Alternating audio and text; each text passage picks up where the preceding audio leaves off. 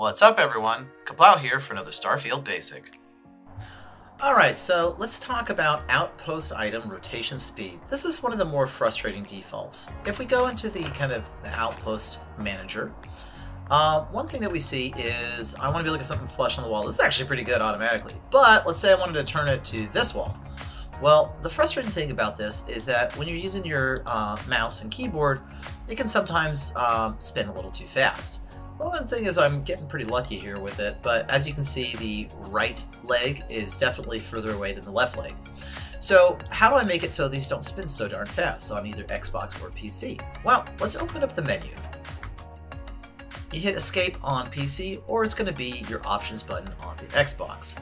What we're first going to do is we're going to head on over to the settings button. That's right there, smack dab in the middle. Click into settings, and then from there we're going to go into the other middle one, which is the controls. Go there, and we're going to go down to Outpost Item Rotation Speed. It's at 5 times as the default. So if we hit the B button, set to default, well then we know that that at default is 5. So let's just bring it all the way down to 1.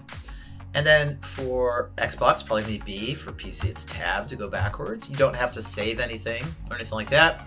And let's go back into the Outpost Builder. Alright, so now that we're in the Outpost Builder, and whoops, I just placed it.